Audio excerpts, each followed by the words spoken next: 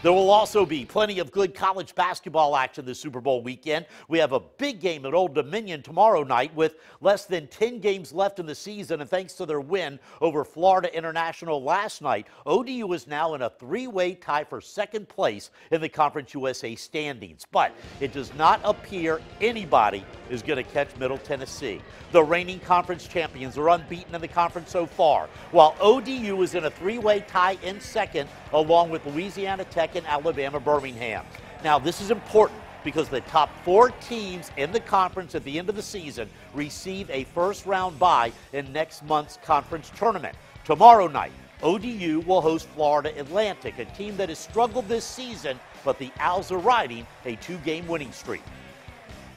Every game's big. The coach always says big game this week, big game, but every game's big. We need all the wins we can. Everything that we can't control will fall into place with other teams losing and whatnot. It is a big game, trying to keep pace with the teams that we're tied with and those that are just a game or two ahead of us.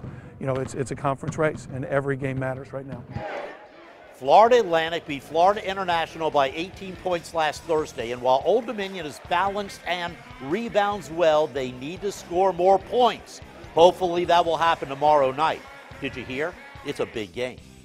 Meanwhile, William & Mary is having no problem scoring points. The Tribe manhandled Northeastern last night, 94-69. Coach Tony Shaver's team has won 4 games in a row, and they've done it by a combined 82 points. Senior Daniel Dixon led the Tribe for the 3rd time in the last 4 games with 28 points, a team-high 7 rebounds, and 4 assists compared to 0 turnovers. Junior Greg Malinowski added 14 points on 5 of 9 shooting. The big man pairing of junior Jack Whitman and freshman Nathan Knight each scored in double figures, finishing with 11 and 10 points respectively. Coach Shaver, your guys have picked a great time to get hot. Offensively, we're fun to watch. I mean, people that weren't in this building tonight missed something. I'll tell you that.